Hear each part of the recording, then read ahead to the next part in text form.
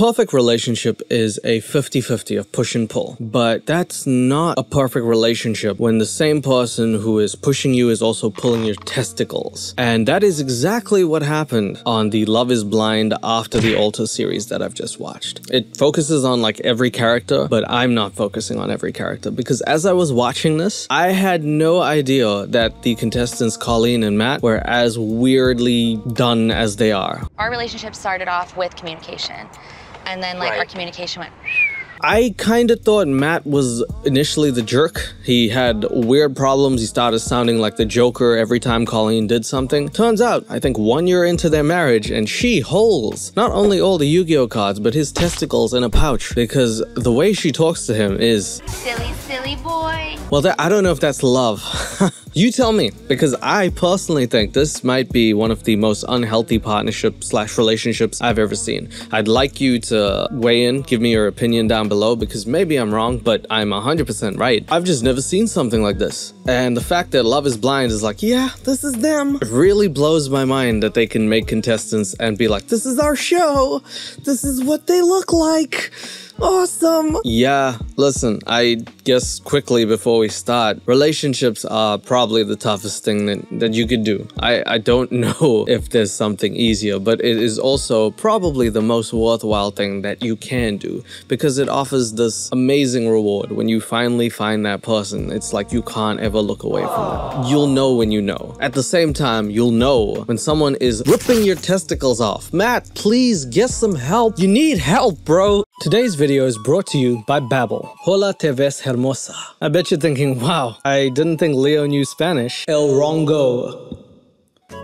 Indeed, you're right. But you too could impress your family, friends, and coworkers by learning a brand new language on Babbel, which is actually one of the top learning apps in the world. I like using Babbel because it's easy to follow along and the lessons are designed by real language teachers, so they know what they're doing. And with Babbel, you can start speaking a new language in 3 weeks. I remember trying to learn other languages in school and it just didn't stick with me because I couldn't relate to the conversation. But Babbel teaches real-world, practical conversations about travel, business, relationships, and more. I'm personally trying to learn Spanish so I could go to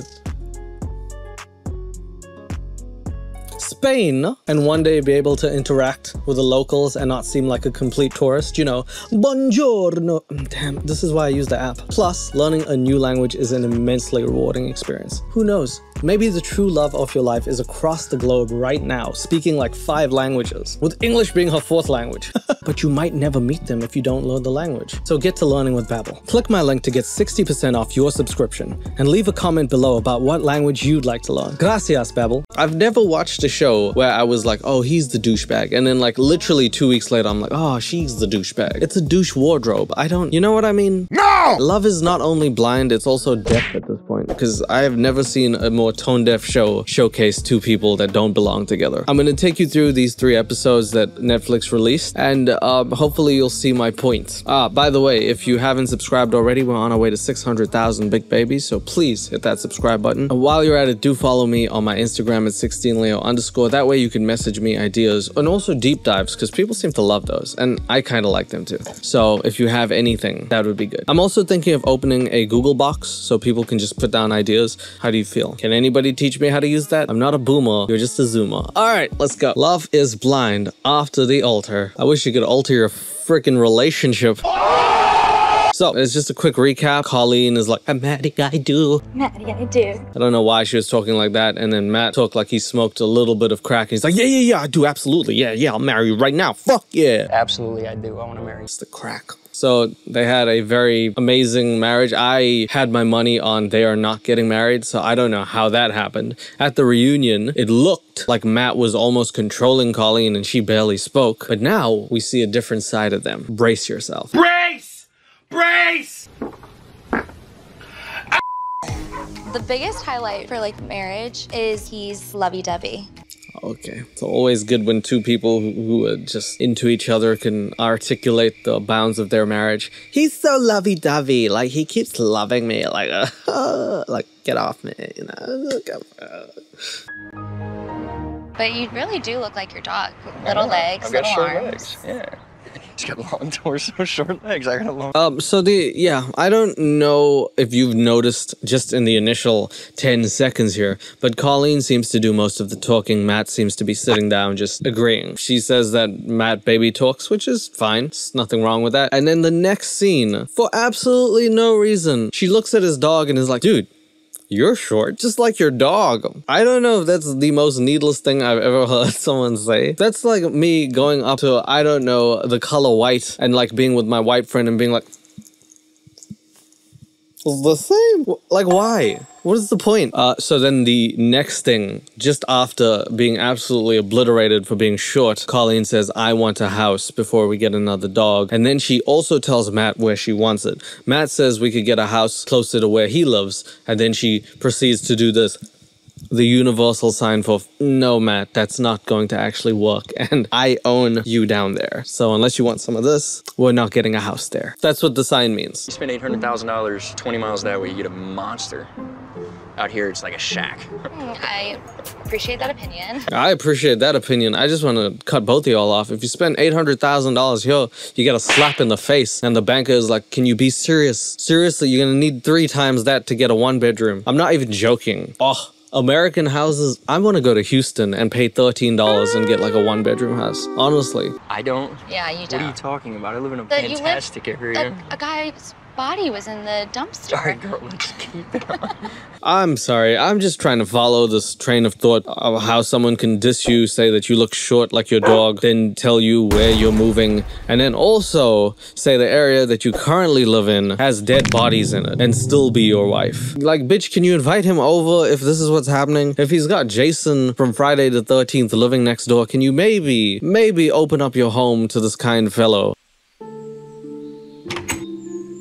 Oh, hey, Matt. Hope you have a lovely day. Allegedly.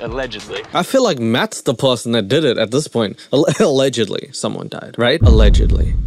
And someone's going to die real soon in this area if you don't shut the hell up. You know? And we just know that how it's gonna work is to just like wait a second and then we'll move in together. But if we didn't say yes, we wouldn't be together right now. There's a lot to unpack there. First of all, a second isn't a year. That's very different terminology. If someone says wait a second and they come back a year later, you'd attest that to your dad going out for cigarettes at that point. Secondly, they're not moved. They're not living together, even though they're married, which is unconventional, I would say. You know, ideally, if you're married, you'd be living together. But in this day and age, I think it's futile to judge other people. I really don't see a problem with that. There is a thing later in this episode where bitch-ass Brennan, as I like to call him, judges Matt for not moving in with Colleen. He says he would have done it, but he's not married to Colleen. He's married to some other sack. So I would really not judge that. The thing that is really concerning is Colleen saying the words, we wouldn't be here today if we didn't say yes at the altar. I know you're a ballerina, trust me, I know, but you don't need to display it, your IQ, you know? Of course if you didn't say yes, you wouldn't be here. You know what I mean? You wouldn't have the ring. If your parents didn't have sex, you wouldn't be here. You couldn't have just appeared from the ballerina black swan thing. You can't just make yourself up off thin air. Girl, why are you giving me brain aneurysms? Matt is your partner. I'm just a guy. I probably agree with that. Because we... Probably. That's 100% agreeable. If both of y'all said, I'm probably gonna be at the altar, will you marry this woman? Yeah, maybe. Probably. I don't know. Can y'all commit to something? You're not moving in, so can you just commit to the fact this is going well, even if it's not? I think that I would have that same thought process if we said no to each other and then we would get in like those little fights. Mm-hmm. Okay, let me stop you there. Here's a perfect learning opportunity. Colleen says that they have a lot of fights, and if they didn't say yes at the altar, they wouldn't be together, which is a wafer thin way of making sure that you're together. Because if she's like, oh yeah, he did say yes, I hate him, but he did say yes. I don't know if that's enough to hold weight. That's why divorces were created. But at the same time, I think in this day and age, people are just so quick to give up. You have like one fight, you have 10 fights, you have 100 fights, and you're like, I'm out. I really think there's two ways of looking at these situations. You can have a million fights with your partner. As long as you're improving and trying to get it right every time, I think you're on the right direction and the right path. And this is why it's so important not to like bring other people's opinions into it. Because if you're serious about this person, and every time, even if you make one iota of progress, it means that both of y'all care enough to do so. Now, if you find one person just not ever wanting to help or being like, nope, I'm done, it's a different story. But I don't know Colleen and Matt's thing, but every time they fight, instead of making progress and actually trying to better themselves so they won't do it next time, she's like, oh, Matt said yes, so I guess we'll get through this one too. It seems like more of a bailout strategy rather than, hey Matt, let's sit down and work out our problems. Why do we keep having these issues? You need to ask yourself these questions. Are they the same issues? And are we resolving them the same way? If these two are always the same, then you need to figure something out. Because ideally, you'd like to be like, well, I'm having different issues because I resolved the other ones and we're working towards getting better and understanding each other. I can guarantee that you're not just going to fully understand someone the day you meet them, even a year after them. My friend said it takes a year to even learn a person. I think it takes longer. So all I'm saying is, I don't know if the way that she's looking at it is necessarily correct. I think they might just be staying with each other out of convenience at this point. We knew we wanted to be with each other, but we had to put in the work to make this really work. Remember, Matt, though. Remember, you were her third option. If this is basketball, you weren't a starter. You weren't even on the bench. You were on the injured list. Like, if someone got injured, then you were a reserve. You know what I mean, Matt? So I'm just saying, you gotta just remember that information, brother. And you can kind of piggyback on that if you want. No, yeah, Yeah. yeah. So wow, she's like, all the brains are just, Albert Einstein could never, bitch, please get your head in order. Colleen's come to town. Yeah, and you could piggyback off that if you wanna. That is just Colleen's yearbook quote. Yeah. Our relationship started off with communication, and then like our communication went. Well, that's how you know you have bad communication. When one person's like, it's not that it wasn't good, and she's like, no, it was bad. It was really bad. Can't even agree on whether you have good or bad communication. And then you would get mad because I'm mad, and then it was just like, ah.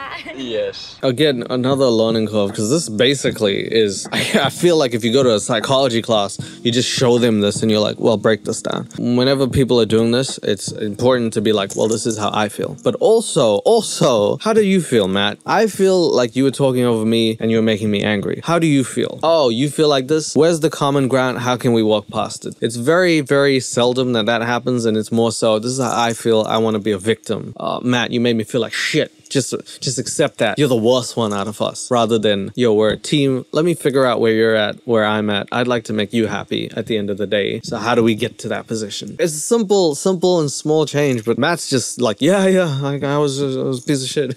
And then she has the audacity to say this. Your little legs. Oh, my little legs. Oh. Cheers to growth. Cheers to growth. Yeah, you can shut up, Colleen. She literally said a year ago you'd get mad if I called you short stack. Now you're laughing at it. That's not growth. That's you absolutely pummeling this man down to within an inch of what he used to be. Oh, my little legs. You dirty scoundrel. Ouch. Matt. He's having his individuality ripped from his asshole. Nobody's putting that back. Anyway, after initially seeing Matt and Colleen, I was like, well, they have issues. So the next scene, of course, is the girls meeting up to have their girl talk. And I'd like to see how Colleen talks about Matt during this time. What's it like having a husband? I got really close. Ah, that's Zeneb. She'll be on another episode. I will talk about her. Man, Love is Blind Season 3 really was trash. She asked Colleen how marriage is and how being married for a year is because she almost got married. And Colleen dishes the truth. Colleen, you have not been sharing. How are you and Matt? Okay, so me and Matt are really good right now. Lies. Tell the truth. We honestly adore and respect and love each other. Not enough. Not enough. You can't just love someone, you have to respect them. And Colleen correctly identified they were both stubborn. Fantastic. Now you know what the issue is. How are both of you fixing it? If Matt is being less stubborn, it doesn't fix the issue. You have to do the same work. Matt needs to say something about you. Your job shit. Your ballerina. And you have to laugh about that. Something has to happen. Matt has to say that you have to be like, okay, I never used to like that, but I see that you're changing while being stubborn, and I need to do the same for you. That's the thing. Matt's changed. Matt seems more subdued than ever somehow. I feel like you gave him 200 Xanax before this episode. I just need to know where the change is coming from both sides, because just one person changing is not enough. You gotta respect the person enough. If you really say you love them, then you should respect them enough to change, to at least compromise. Please. Noxious, like.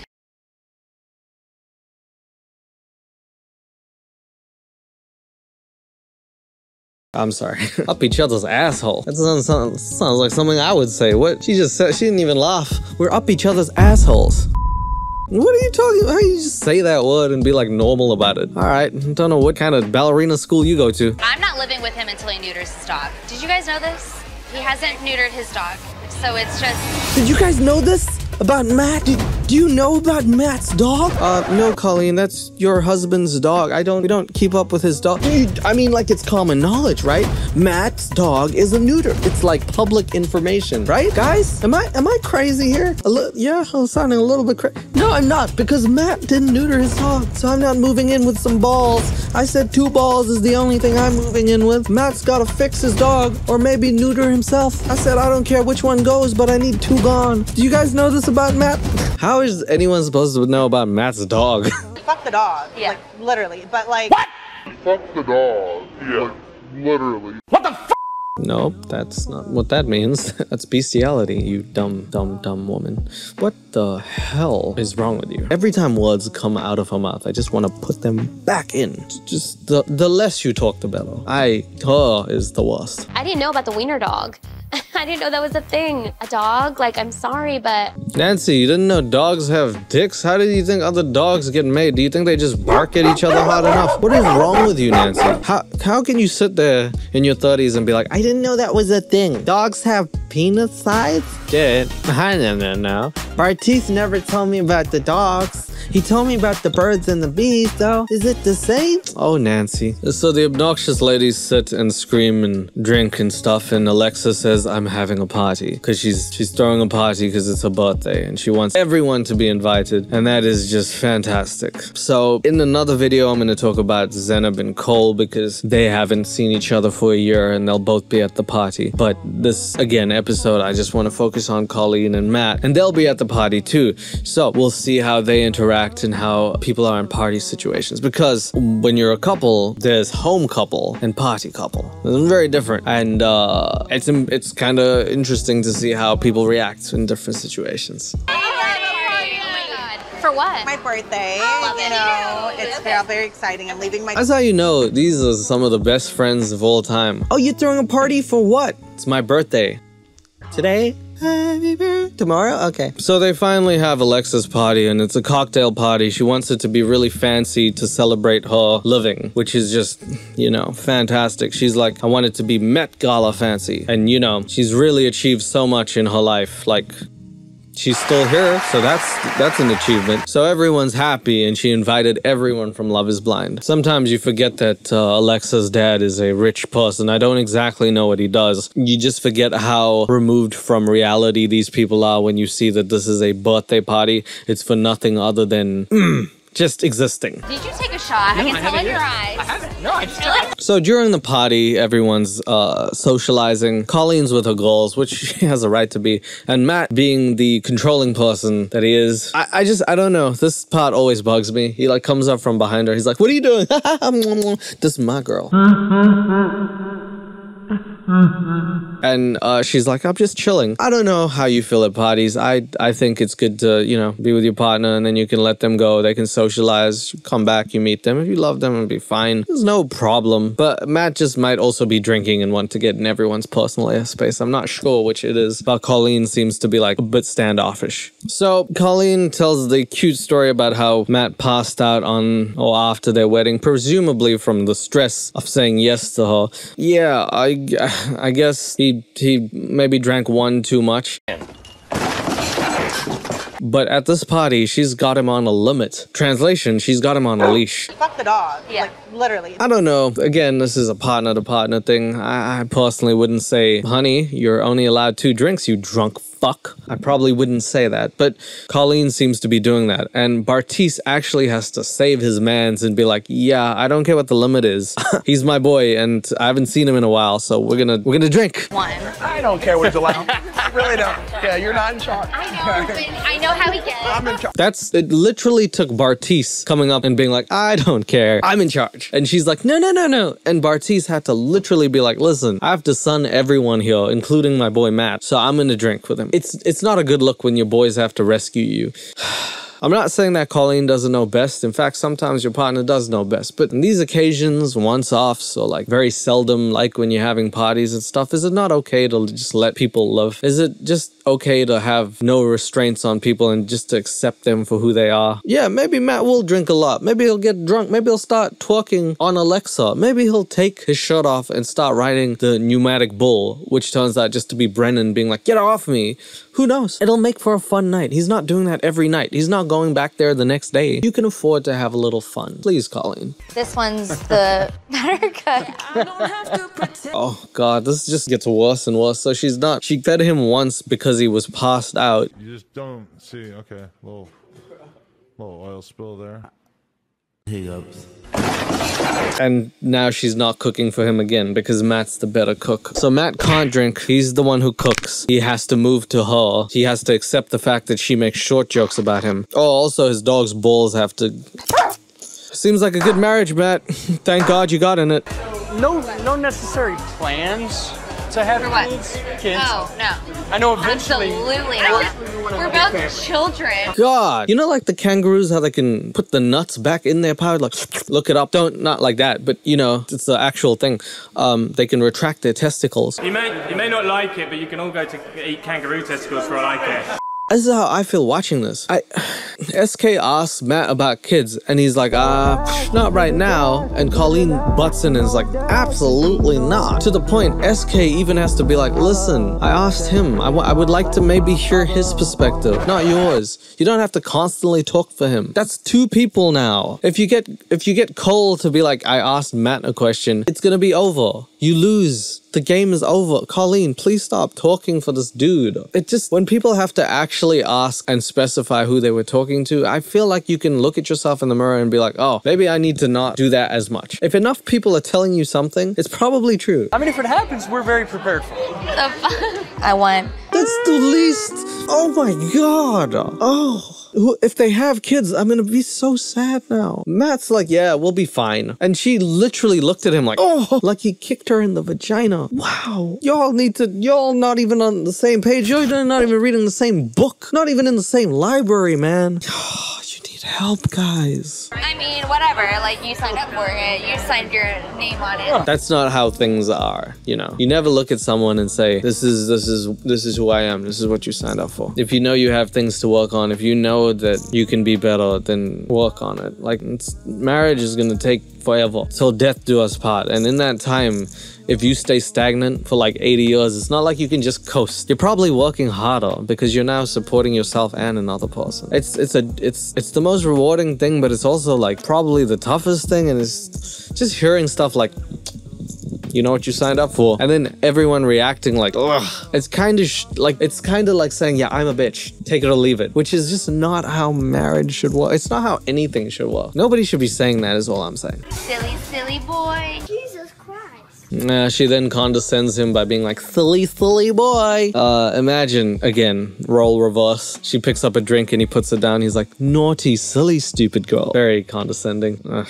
I know. Oh, she did it with love. I don't know, man. The cameras are on her. When the cameras are off, I don't know. Because if this is how she can act when the cameras are on, SOS for Matt. Bring me a gift? Yeah. Nice. It's in my pants. Gift of love? Dick in a box. We interrupt this Matt and Colleen session to say, I'm leaving this earth. That was Alexa's dad. That was her dad. If I could just recount what just happened. He comes in, he says, did you bring me a gift to Brennan, who he doesn't like? Brennan says nothing, and then he said, oh, it's in my pants. And then her daughter, his daughter says, dick in a box. Don't talk about your dad's dick. But you know, just to make things worse, at the end he says, it wouldn't fit in a box. Disgusting! Insinuating that he has a big, juicy dick. Also, Alexa's wearing see-through everything, so, you know, this is a beautiful family right there. That is. You might make another family with your own family at this rate. Colleen and Matt seem to have been okay, but the next day they meet up with their families and start having conversations about moving in and life together. Does he live the lid up? Leave the lid up. You know what? There's splatter. Okay, that's not acceptable. We've talked about this several times. There's I cleaned splatter. up. Come on. Okay. Hey, we're eating. Let's not talk about shit splatter right now. But I think it's really interesting and also kind of just like it blows my mind that the parents that they're meeting up with are Matt's parents. And Colleen feels so comfortable that she can openly shit talk about Matt's shit stains and shit splatter to Matt's parents. It just seems like she's so comfortable with dissing this man and constantly saying what he's doing wrong. I haven't heard her say anything this whole episode that he's done right. Have you? Seriously, I'm not even on Matt's side. I don't even know if he's a good guy. But I know nobody deserves this. I don't know if you can just stand and exist and have someone be annoyed at you if that's okay. I really just don't think that that's a thing. I clean it up. That is important. I'll come in, I'll be like, Matt. We're not going to be with you on that one. I'm sorry. It's okay, Mom. I'm sorry. I cleaned my shit stains up. Don't worry. I splatter it like a Jackson Pollock painting every time I hit the toilet. It's fine. But I have the brush, Mom. Okay. Now can I eat my barbecue ribs? They kind of look like the splatter. Oops. I can't imagine a life without him. Yeah, As much as like you annoy me. I did it on purpose. Yeah, no, don't do it.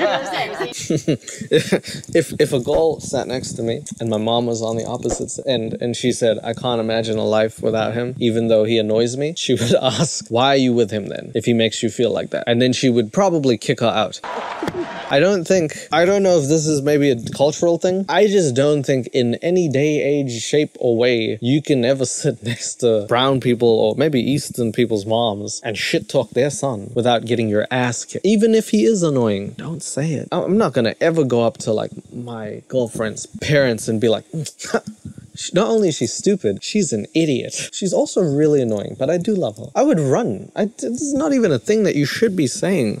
I'm sorry, but it's just like those two people made that kid, and you're like, I love him, but he's so annoying. You're insulting everyone at the table. It's just crazy to me. Don't do it, because he annoys me too, so it just happens. That's my love language. I like to annoy you. Oh, okay, well, shit. I guess the mom's like, yeah, he annoys everyone. Matt's a dick. You married him. I just made him. The fact that he was going to all your shows. Yeah. And I'm like going, yeah, he's... Matt's at the ballet? Even the one she told me not to go to, I still showed Still up. came. Yep. Marriage takes work.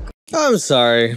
You can play all the happy country music that you like. You can get me to feel like I'm supposed to be in some sort of romantic movie, but I don't think that this is that. His dad actually said Matt went to multiple ballets, and then Matt said even the ones that she didn't want me to come to. You're telling me this man took time off his work or whatever he did to come see you do the thing that you love doing, and you still had the audacity to be like, don't come see this. What ungrateful shit is this, man? Well, I just don't understand. Like, what do you like about this man? Honestly, is he just convenient at this point? Why would you tell him not to come to why would you tell him not to come to something you love? If I'm doing a concert, performance, stand-up comedy, I want my person right there. I don't want her not to come. I'd be really sad if she didn't. I don't know. I don't know what to say. You gotta learn how to fight.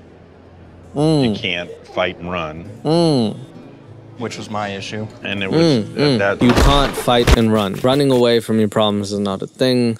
Not communicating, not talking about it. If you're with someone, you owe them that discrepancy. You owe them that. They're there for you. They're with you for a reason. You running away, you not talking, you closing yourself off. It's almost like you want it not to work. But you know that other person's there for you. That's advice from two people who seem to be married happily. Don't be running away. These are things. The person matters. You can get through it, but you can't avoid that. You gotta talk. You gotta be there. You gotta say it, even if it's tough, even if the words are hard. You gotta figure it out. Even just like a small little argument that would like blow up into something bigger. It was just easy to leave. It was easy just to go to the stairwell. It is. It's easier to shut down. It's easier not to deal with things. It's harder to talk about it and be like, well, this is how things are. Just notice how loud the crickets are. It's easier to do those things, but that's not always the right thing. And if you want longevity in something, you got to learn how to talk to your partner, even when you don't know how to. Like that's kind of the key to it. Because the longer you just escape and run, like it's just detrimental to things. So after getting some advice from Matt's parents, it's the next day and Colleen and Matt are in their apartment, and this is the most blasphemous. This is the worst thing I've seen in a long time. Just look at it. Can you please wake up? Like, please bring up the energy. Well, you may start dancing or something? No, I'm just saying, like, you're always tired. Yeah, I work a lot.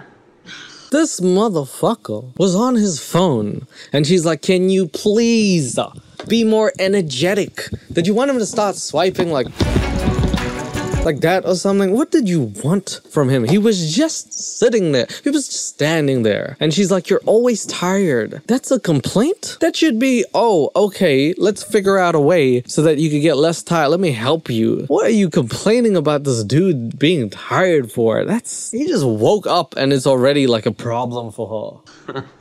Like with my... Are you listening to me? I'm listening. He got a text. Did he tell the person? You need to text me right now? The phone's not even in his hand. I'm sorry. I'm not mad. I didn't marry her. You did. Sorry. Yes, I'm listening. Oh. Ooh. She even turned his phone over. Really, those are some... Trying to control every aspect of my life here, huh? I swear to God, he's gonna wake up one day and everything's gonna be gone. She's like, well, you weren't listening. You weren't being attentive. So I just took and sold all your stuff. Now you're making it awkward. What are the pet peeves? I know we've got them. Oh, he does this little... Oh, she hates when I pick my nails. Thing. So then they start talking about pet peeves because this turns into something bigger than it is for absolutely no reason. She's just annoyed that he's not being as energetic. Like, that is the least rational, reasonable thing that you can probably do. Colleen, my God. So yeah, like I said, they start talking about their pet peeves, but see if you can see Matt naming any for Colleen, or is it all just what Matt's done? You tell me. Picking my nail like this. And you this. poke and prod me. I hate that too. Kind of poke her in the ear and stuff like that, and she hates it. So yeah, she doesn't like that he picks his nails. I guess he touches her. That's a no-no. What else? What are the pet peeves? So really, you're the annoying one. Yeah, I am pretty annoying. Yeah. I will say that. But it's fun. You love it. Yeah. Yep, so those are the pet peeves. Matt, if you can get rid of that, you should be happy, Colleen. You should be really happy. This is just tragic to even like watch or go through. It's tragic.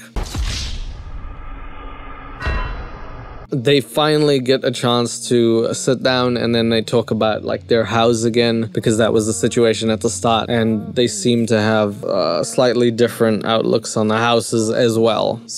I think if you were friends with this couple, you just feel absolutely...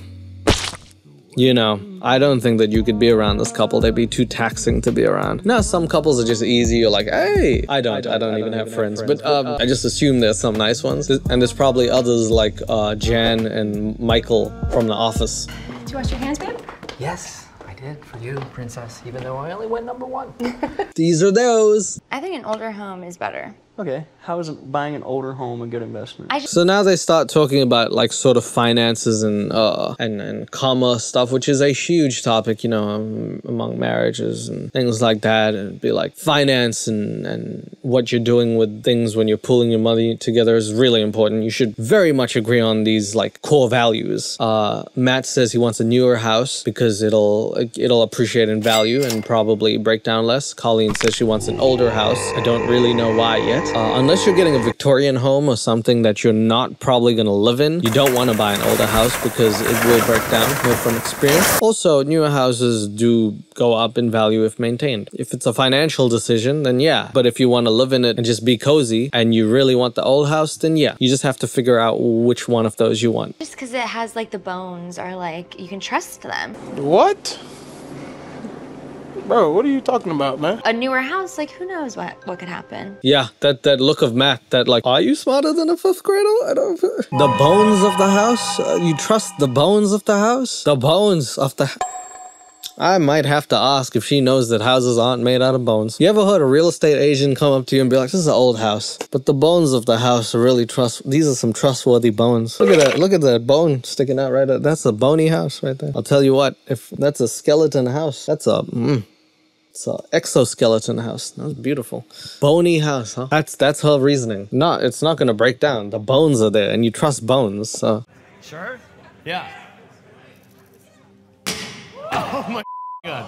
Well, maybe that was a little too hard. Matt, just get out. Just get the divorce. It's fine. It's fine. Nobody's gonna even blame you at this point. Matt, just do it. Colleen then pulls out the my happiness is your happiness, and Matt finally puts his foot down just a little bit and being like, yeah, no, I agree, but we need to reach some like common ground here because we're not really. Ever since you said that bones thing, I've been thinking of leaving you. So make it up to me. Like White Rock Lake.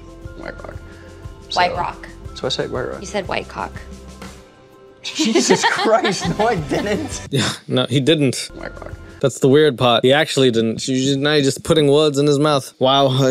I'm telling you, if this is the good part of their relationship and this is the part we're supposed to root for and be like, wow, they're quirky, I have zero hope for them. Matt comes on and talks about how Colleen always wants the best for him and they laugh a lot. I really wish, Matthew, I really wish that I could sit here and say that I believe you. But I've seen her laugh, but it was only at you. And then every time anyone said she wants the best for me, it's you. I haven't seen her do anything to actually want the best for you. So I kind of wish that I could just see where you're coming from. I'll take your word for it, because you're the one who has to, you know, deal with the punches, but like, bruh, you know what I mean? I'm making old-fashioned sound effects. This is like an old kung fu movie sound effect. That's kind of how I feel about this relationship, bruh. My wife. So what do you think about that? Yeah, okay. Well, I don't even know how to comprehend what the hell that was. I guess they have, you know, made the effort to continue trying to improve. And listen, if they're both at it, then that's fine. At the end of the day, I'm only seeing what Netflix is showing me. I could be completely wrong. They could have a great relationship beyond this point. I wouldn't know. But, you know, if the best thing you have in a relationship is my wife, then... Dude, come on. Then she ends with another joke about how small he is and then smacks him across the face. She's like, you're small. Whoa, this is a heck of a relationship we got going on here. Whew.